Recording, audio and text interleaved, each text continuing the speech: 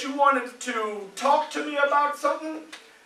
Okay, well, ladies and gentlemen, what just happened is John Brown came to my house in Rochester, New York to visit. John Brown stayed in my house for exactly a month. I charged John Brown for staying in my home.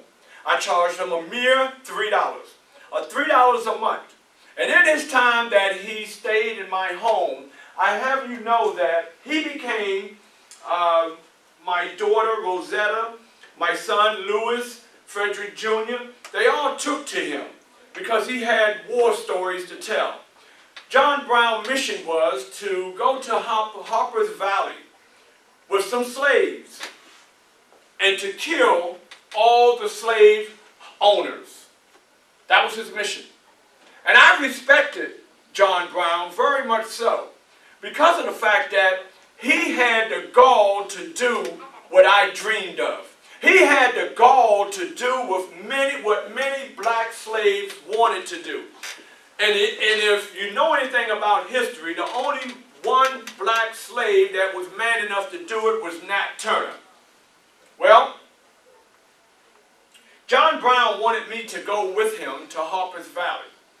I had a conversation with John Brown, telling John Brown that I do not think that's a good idea. I think if you go to Harper's Valley, I think that will be your doom, John Brown. But John Brown insisted on wanting to go to Harper's Valley. We met out in the field, him and I. And as I looked up into the mountains, I saw that there were 6 young men with rifles, so as to protect John Brown in case the enemies would come. Well, John Brown and I, we stood face to face looking at each other. And I said, John Brown, please, please, sir, don't do this. His rebuttal was, Frederick, I must do this. For the sake of the slaves and the freedom, I must do this. And I begged him, but ultimately, we hugged each other. And as he turned around to walk away, he looked back at me and he said, whether I live or I die, slavery must end. Well, I have you know, a couple of weeks later, the news came back that John Brown was hung. John Brown was hung once he got to Harper's Valley. The rebel troops came in and destroyed John Brown and all those young men that he took with him. Well, what happened to me? I wound up getting on a Capri, which is a ship, going to Canada because they had a feeling that I had something to do with it, which I didn't. Well, I went to Canada at the time that the festival was taking place. I was 27 years old when I went to Canada. I stayed in Canada for 2 years. I came back from Canada when I was 29 years old. And I'll jump back to that a little later, because when I came back from Canada at the age of 29 years old, something special happened. I'll tell you that in a minute. But let me go back to the beginning. Can I go back to the beginning? Okay, back to the 70s. Right on, brother.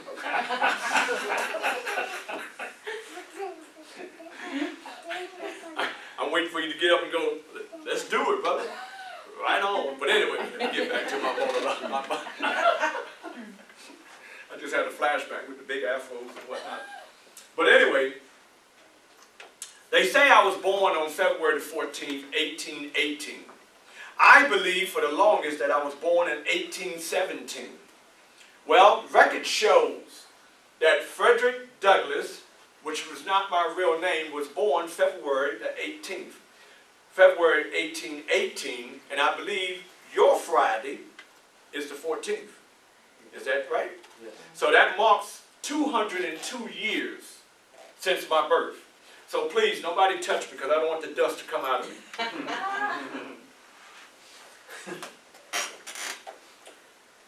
My mother's name is Harriet Bailey. They say my mother was a very intelligent and smart young lady. the record shows that my mother educated herself somehow, meaning that she might have snuck to educate herself. Well, even though she was on another plantation 12 miles away, believe it, my mother would travel 12 miles, sometimes 4 times a week. Can you imagine traveling 12 miles through the woods with no shoes on in the pit of the night? Just imagine what your feet is stepping on and the aches and pains that you're going through. Well, we didn't have electricity. However, my mother would find my cabin. She would come in and she would pick me up and she would rock me. And as she would rock me, she would sing to me. The song that she would sing to me is My Little Valentine. And that's another indicator that I was born on February the 14th. The question always comes up is, well, who is my father? They say my father is Captain Aaron Anthony. Captain Aaron Anthony is a slave owner. That means that somehow he had a relation with my mother. I disowned him as my father. However, they say he was my father. And to be honest with you, even though he was my father, you would think that I got some type of leeway. No, he would whip me like he would whip the rest of the slaves. Talking about the slaves, just imagine, each one of you all have a nice home, each one of you all sleep in a nice bed. Well, for us, we didn't have that luxury. Our luxury was sleeping on the floor. During those cold months, and please understand, in Baltimore, it get cold. So during those cold months, we would huddle up together. Sometimes I would find myself in a wool sack, a potato sack, to keep myself warm from all the cold that would be going on outside. To furthermore, can you imagine, as I stand here and I look at the little babies here, can you imagine all the way up to the age of 7 years old not being able to take a bath? Can you imagine no shoes? Can you imagine having one garment to wear the whole year? And if that garment is destroyed or you outgrow that garment, well, here's the wind. That's all I'll say. Can you imagine no food, no eating utensils, where your eating utensils wind up being maybe a stick, or maybe your hands where you scoop it up to slurp it up. That would be your eating. Or maybe even when you attempt to take a bath, your bath water is the pond. What goes on in the pond? The pond is where the mothers wash clothes. The pond, that's where the animals, the pigs, the horses, and you name it, go to take care of themselves. But we also had to use that water as well. I recall one night, huddled up with the family, and I heard this screeching sound. It scared me half to death. So I got up to go and figure out, to see what this sound was. As I got there, and I looked around the corner because I didn't want to be seen, I looked, it was no other than my master. My master with a whip, and my Aunt Hester strung up with her back showing. And I could hear him with that whip, tagging her with it. And as he tagged my aunt with it, I could see the blood splattering out of her back as she screamed and hollered. Why was he whipping my aunt? Because my aunt had a relation with a young man by the name of Ned. Ned also was a slave, but Ned was on another plantation. They would get together in courtship. Massa was mad at that because of the fact that Massa liked my aunt. And I recall him saying, don't you never go back over there and see that man Ned. If I ever see you with Ned again, I'm going to whip you until I can't whip you no more. You understand what I'm saying? Yes, Massa. Yes, Massa. And I got so scared that I ran back and I jumped in between the other family members. And I cried the whole night because I was scared listening to and seeing what I saw as a young child. to move on. My master Andrews, he had a daughter. His daughter, Miss Lucretia. Miss Lucretia did not know that she had a little brother. She was unaware that I was her brother. So, I guess, what do they call it? ESP, I guess, you know, where you could just feel something. So it was something in the air that I guess she felt, because she was very kind to me. She would just about make sure that I was fed, make sure that I was taken care of. Now, she couldn't stop the whippings, but she took care of me in a way. And you know, young lady, I even got a piece of pie. Yeah, that pie was delicious. That's right. Well, one day, Miss Lucretia called me. She said, Fred, come, Fred, come. So I said, yes, ma'am. Now, please understand, if you're a slave, you're not allowed to look the white people in their eyes. So when I got up to Miss Lucretia, quite naturally, I got up to her because I could see her feet. And as I see her feet, she said, Fred, I want you to go to the big house. I said, the big house? Yes, I want you to go to the big house, and I want you to go up on the second floor, and I want you to get into that bathtub. Bathtub? What's a bathtub? You're going to take a bath. At 7 years old, I was allowed to take my first bath. I have you know, when I got in that bathtub and I splished and I splashed that water, I must have been in that water for maybe about 2.5 hours, because that water felt so good. And out of nowhere, I heard Miss Lucretia screaming, Frederick! Frederick! What are you doing up there? You've been in that water for 2.5 hours. Get out of that water. I was taking a bath, ma'am. Well, you need to get out that water because you've been in that water too long. Sir, I really didn't want to get out that water because that water was nice. That was my first bath. And on top of that, when I got out the bathtub, guess what she had waiting for me? Not a whip, how about a pair of pants? Not a whip, how about a nice little shirt? Not a whip, how about a nice pair of shoes? Now, please understand, I've never wore a pair of shoes before. As a matter of fact, because of the fact that I've never wore a pair of shoes, the bottom of my foot was so cracked that you could actually take a pin and put it in the inserts of my foot.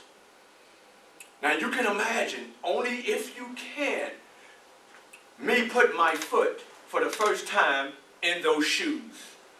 I'll have you know, those shoes hurt. I was walking like this. That's how much they were hurting. But you know, I enjoyed the pain because I had me a brand new pair of shoes on, so it didn't matter. Well, she said to me, Miss Lucretia, she said, Frederick, you're going to Baltimore. I was 7 years old when they put me on a carriage that sent me to Baltimore. When I got to Baltimore, believe it or not, as we rolled up to the house on Philpott Street, I looked in my little childish way, and I saw 3 people standing at the doorway of the home.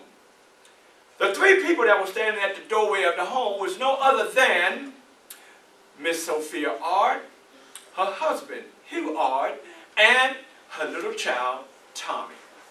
And as I began to walk up to the house, I said earlier that we are not allowed to look white folks in the face. So when I started walking up to the home, Miss Lucretia was standing there, and I stood right there. I could see her feet, and she said, Frederick, welcome, Frederick. Welcome, we love you. And I'm like, okay. And she said, look at me. Now I'm saying to myself, this lady must want to get me beaten, because I'm not going to look at her. Well, she said, Frederick, you can look at me. Well, what she wound up doing was taking her finger, her hand, and putting it up under my chin. And as she lifted my face up, I came up as such. And she said, Frederick, open your eyes. And I'm thinking to myself, this lady really want to get me killed. I am not opening my eyes. So she said, Frederick, you better open your eyes. So when I opened up my eyes and I saw what I saw the big blue eyes, I saw the rosy cheeks, and I saw teeth that seemed to go forever and ever and ever. Well, from there, Mr. Hugh Ard came before me. And he said, Frederick, you're here to take care of Tommy. You are Tommy's toy. And I said, yes, massa. Yes, massa. And then little Tommy came, because little Tommy was maybe about 6 or 7 years old, my age. So he knew no better. He came and he put his hand out and he shook my hand. Yeah, as to welcome me. Well, I have you know, after that was all over, Miss Sophia, she didn't treat me as a slave. Miss Sophia, she actually treated me like I was one of the family. As a matter of fact, what do I mean? Well, Miss Sophia gave me a bed to sleep in. During mealtime, I got the opportunity to sit at the dinner table. I could eat anything I wanted to eat. I could go out and play. Yeah, I was like a son. Well, Miss Sophia, she had little issues in reading. Yes, she did. So sometimes she'll be in the living room. She'll have a magazine. Sometimes she'll have the Bible. Sometimes she'll have a book. And she'll be there attempting to read. And she would call Frederick, me, and she would call Tommy. Frederick! Here I come. I come running in. I'm going attempting to sit on the floor. She said, no, Frederick, have a seat on the couch. So I sat on the couch. And we started doing our little ABCs and what have you. And one day while we were doing our ABCs, we heard a little thump. As we looked, it was Master Ard coming in the doorway. When Master Ard came in and he saw what was taking place, he said, Sophia, I dare you to be in here teaching them little Negro boys how to read. You teach them how to read, then they're going to want to take over. Don't you let me see you doing that again. Well, she looked up at Master Ard and said, but honey, I didn't know. His response was, now you know. Don't do it again. Well, I have you know, Master came over and he stood before me. And as he came over and stood before me, my head dropped in a split of a second. And he stood right here. And he said, Frederick, you're not here to read. Don't you never let me catch you reading again. My response, Master, I'm never going to read. I hate reading. Reading bad, Master. I'll never read again in my life. Well, I'll have all you grown folks and all you little ones in here know. That's what came out my mouth. But in my mind, I was attempting to get my hand on any and everything that I could read.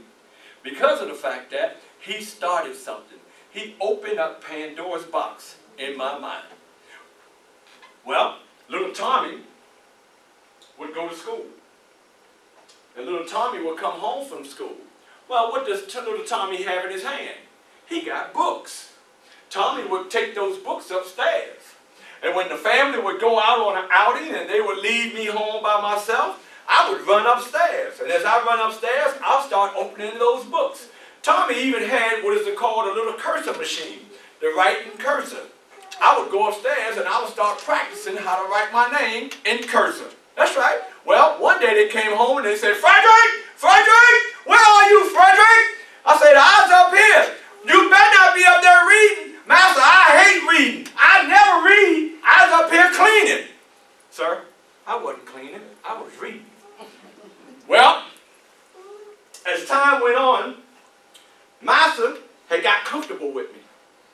Master got so comfortable with me, he started sending me out to the store. Yeah, he would send me on errands. And ladies and gentlemen, would you believe they would pay me to go to the store?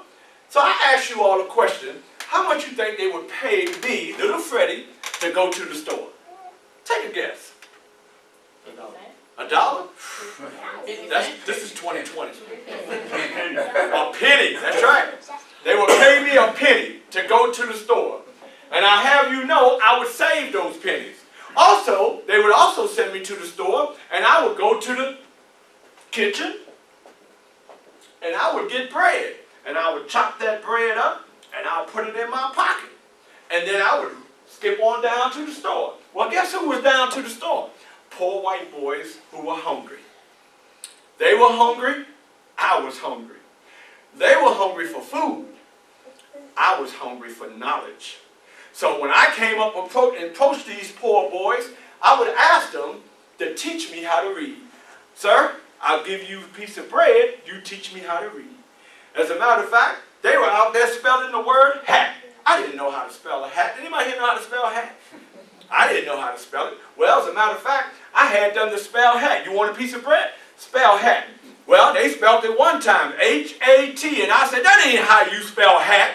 You joshing me.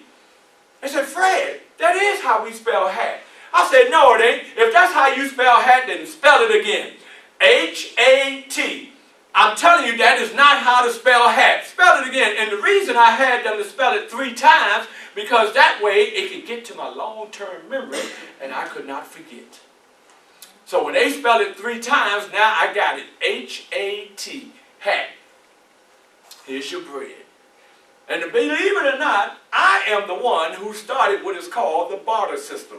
I'll be starting signing autographs when you all leave, all right, because you're meeting the gentleman that started the barter system. Well, those pennies that I was getting for going to the store, I did not spend those pennies on candy. I did not spend those pennies on nice jewelry. I did not spend those pennies on tattoos. I did not spend those pennies, sir, on Jordans. I spent those pennies on the most important thing that meant the most to me, a book. And that book was no other than the Columbian Order. That book had, and it contained, speeches from great individuals such as President George Washington, President Thomas Jefferson, Edgar Allan Poe, and a few other great ones. And I learned every poem, speech in that book. So much so that I almost forgot, sir, that I was a slave. Meaning that I got in trouble. Because I heard Master Ard telling Miss Sophia, sir, you know, Frederick don't sound like a slave. He sounded mighty intelligent. And by this time, I was maybe about 14, 15 years old, about tall as I am now. And I had some little muscles on me and what have you. Well, they decided that they were going to ship me off. And they shipped me off. You know where they shipped me off? They shipped me off to the slave breaker. That's right. They shipped me off to the snake. That's right. They shipped me off to Master Corvée. That's right. Master Corvée was known as the snake and the slave breaker. Why was he known as the slave breaker and the snake? Well, number one, Master Corvée was a poor master. Master Corvée had one slave. Master Corvée would get other slaves and he would courtship them in order to get more slaves. And when those slaves grew, he had some more slaves or he could sell them. Well, I got it my first day on this plantation, if you will. It wasn't, hi Freddie, how are you? Come on in. No, as soon as I stepped on that plantation, I have you know, Massa whipped me.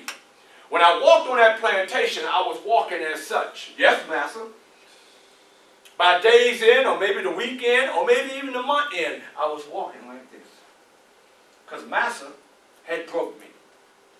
Every day he would whip me with that whip. Every day I would feel those 50 lashes on my back. Yes, Massa would whip me because his mission was to break me. And I can recall just standing here, I can recall one day just standing by the Chesapeake, on the bank of the Chesapeake.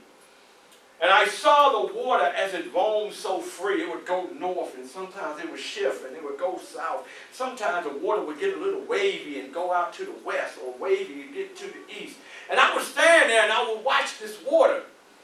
And I would even begin to talk to this water. And I'd say, one day I hope to be free like you.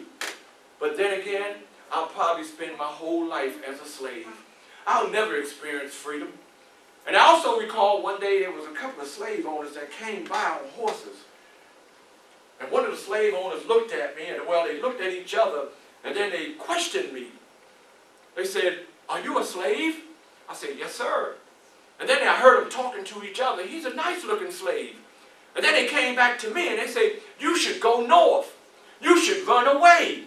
Well, I knew that it was a ploy, because if I run away, who's to say that they would be on the other end with somebody waiting on me to run away? And when they would catch me, that meant that they got paid.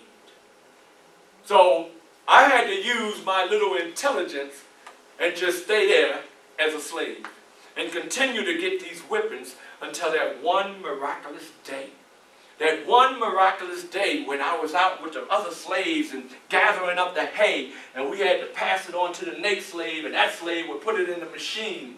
Well, this particular day, I don't know what happened, but all of a sudden I started getting pain in my side. And Isaiah said, Frederick, you know Master Corvée is a snake. You best to get